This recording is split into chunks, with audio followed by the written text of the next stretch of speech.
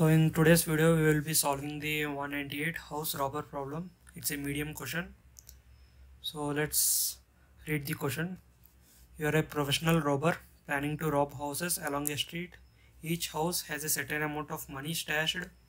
The only constraint stopping you is from robbing each of them is that adjacent houses have security systems, and connected it will automatically contact the police if two adjacent houses were broken into on the same night.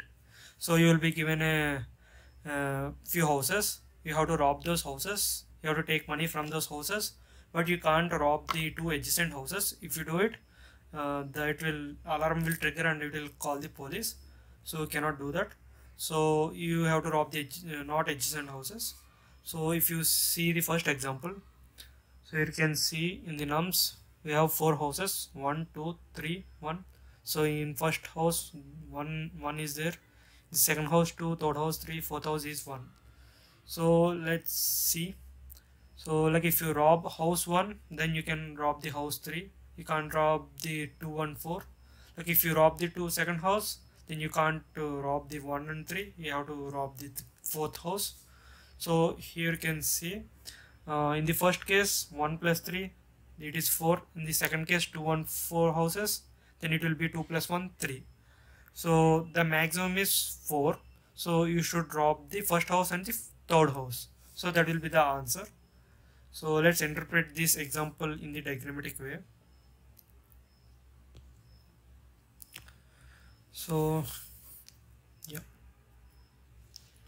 sorry, first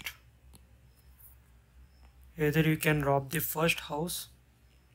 If I rob the first house, I'll be left with the third house and the fourth house.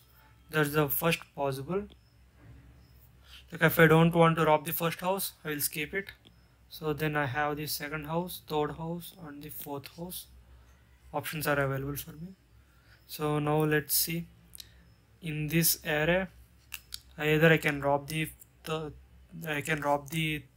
3 or 1.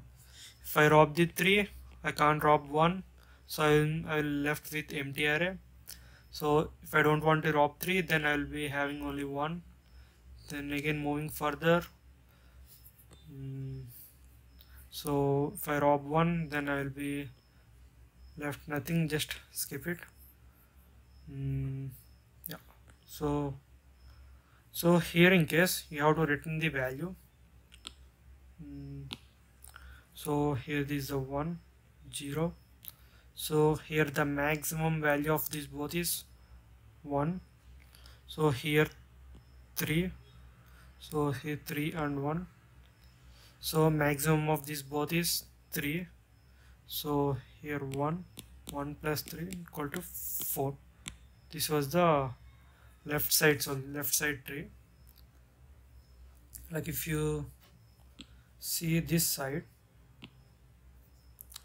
so here in this case if I rob this 2, then I should have to skip the third house, then I will be left with only 1. So in other case, if I don't want to rob 2, then I will be left with 3 and 1. So here you can see we already calculated the 3 1 value here, that is the 3. So the answer will be 3 for this tree, subtree. So here this one also we already calculated here, so the answer would be 1. So 2 plus 1 3, here 3, so the maximum is 3. So here you can see this one and this one, 1 plus 3, and this one and this one, 2 plus 1, so 3 and 4. 4 is the maximum one. Now let's solve the second example also. Let's copy this.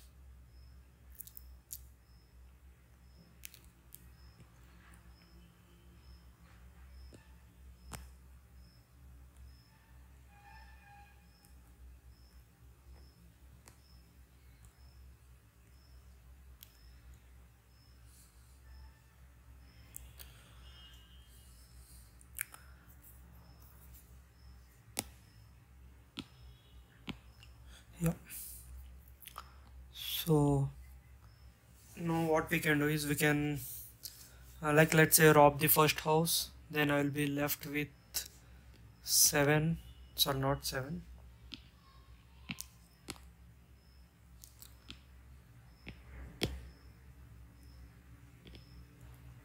so left with 9, 3 and 1. So in other case, if I don't want to rob the first house, then I have 7, 9, 3, 1. So next let's take this. If I rob the 3, then I will be left with only 1.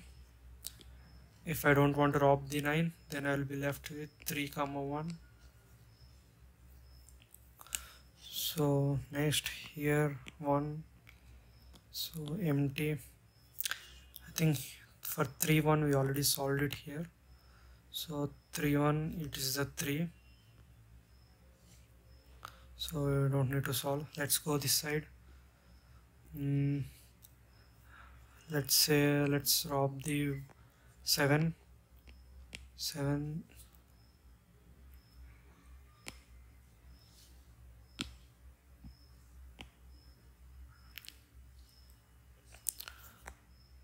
Let's say 7 plus I can't rob the 9, so left with 3, 1, or I can skip the 7, so I'll be having 9, 3, 1.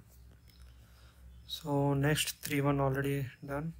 So if I take 9, then I'll be left with only 1.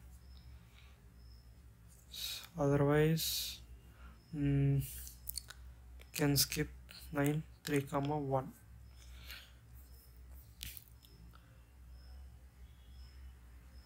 Here you can see 3, 1 is 3, so this is 3. So 9 plus here 1, 0, so it should be 1. 9 plus 1, 10, and 10, 3, which is max 1. This is a 10 is the max 1. So then, so here 2 plus 2, 10 equal to 12. So let's see in this case.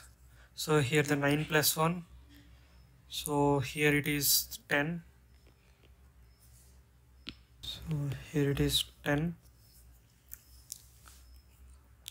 3, 1 it is 3. So 10, 3 which is max, 10 is the max. So here this one is 3. So 7 plus 3, 10. So here also 10, max 10 of 10, 10, so it will be 10. So the answer max of 12, 10 equal to 12. So the finally 12 is the answer.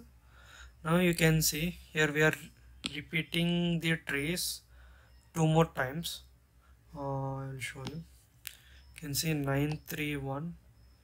Here 9, 3, 1. So in the left tree we already calculated the 9, 3, 1. That is the 10. So we don't need to do the calculation for the in the right part. So we can, if we memorize the data from the previous iterations, so we can use that memorized data. So it's a DP problem, and it's a recursive on DP. So you can see 12 is the answer. 2 plus 9 plus 1. Yeah, 2 plus 9 plus 1, and yeah, that's it. Now we will solve this problem in Python and Java. So first we will be solving in Java, then we will do it in Python also. So first you need to create one hash map for memorizing the tree. So hash map integer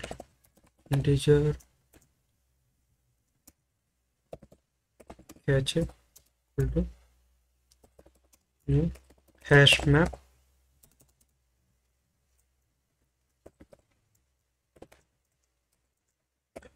So we created one cache dictionary. So now we need to create the function, one more function to do the main process. So we'll pass this hash map into that function. So let's create that function first. Private int dp int and position, then int. So we are getting the nums, right? So I'll keep it money. So and one more thing, we are receiving the hash map also. Hash map integer comma integer catch. So we wrote a one more function dp. So it's taking three arguments. One is the position, like which house we are robbing, and the money in those houses, the list, entire list, and the cache, which we cache once we get the results at every subtree.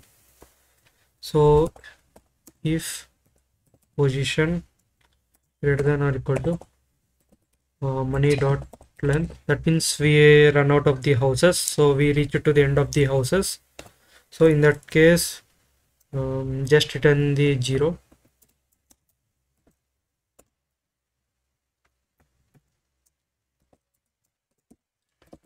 Return 0. So now what you have to do is you have to check the cache before going into the further.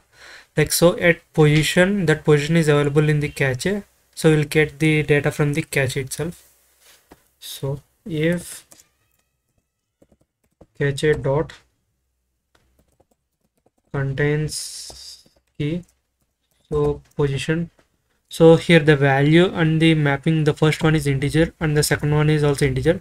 So the first integer is position, and that position, that the subtree level, from that position we are mapping it to the value that we generated by doing the calculations. So that position contains in that cache, then just return cache dot get position.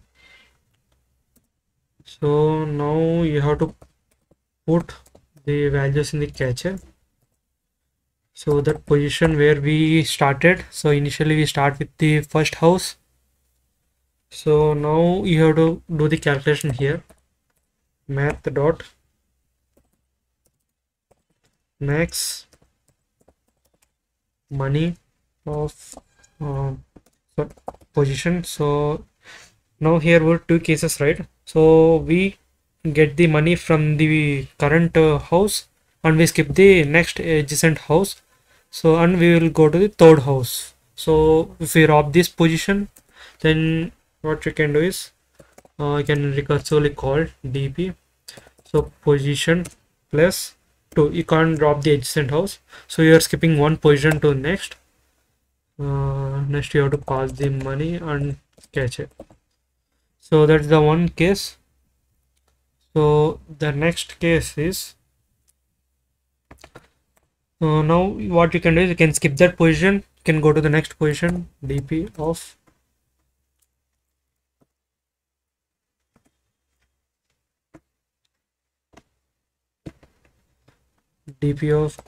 position plus 1. You can skip one position and you pass the money and cache also.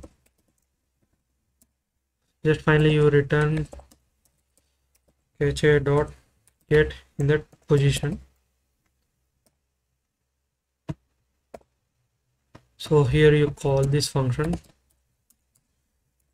return dp of, so we'll start with the 0th position and we'll pass nums as a money and catch it.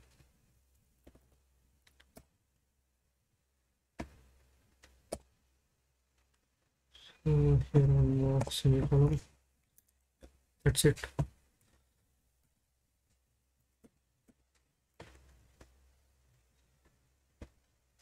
Submit.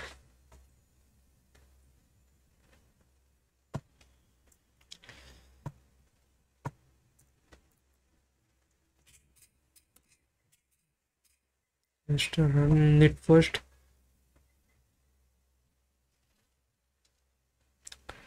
So here, yeah.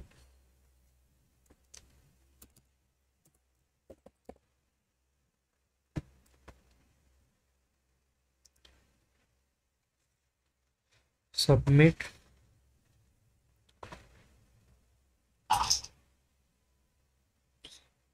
Is successfully submitted. Now we will write this code in Python. So in Python it's very simple. So within few lines we can write. So first let's check the length of nums. So if L length equal to 1, just return nums of 0. If length equal to 0, return 0. If length equal to 2, just return max of nums. You can do these things in Java also, just I skipped there. Now let's create self.nums equal to nums. So I'll create one function here, db self comma length. The next one is the position. The next one is length. If position greater than length, so it's went to the till last house in the row. In that case, just return 0. So otherwise return self, not self, max of self dot dp. Here self dot nums. You have to get that value from the money, from the nums. Just then increase the position to next, skip the adjacent house, and then just you pass the length as it is, or you can skip the current position, you can go to the next position. Self dot dp position plus 1 comma length. So coming to the memory caching, so here I will give you the one suggestion, so to save your time. So in the Python there is a function called LRU cache.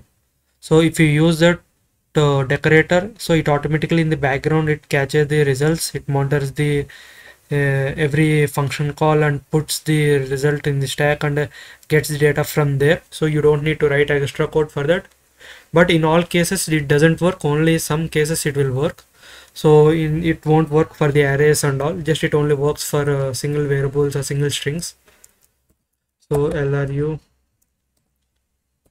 cache, here can pass the memory limit, so I'm keeping none. It means can take the maximum extent. So here return dp self dot dp 0 comma minus 1. So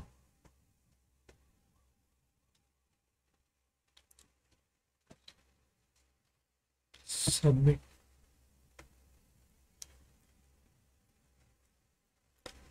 So done. Thank you guys, I will see you in the next video.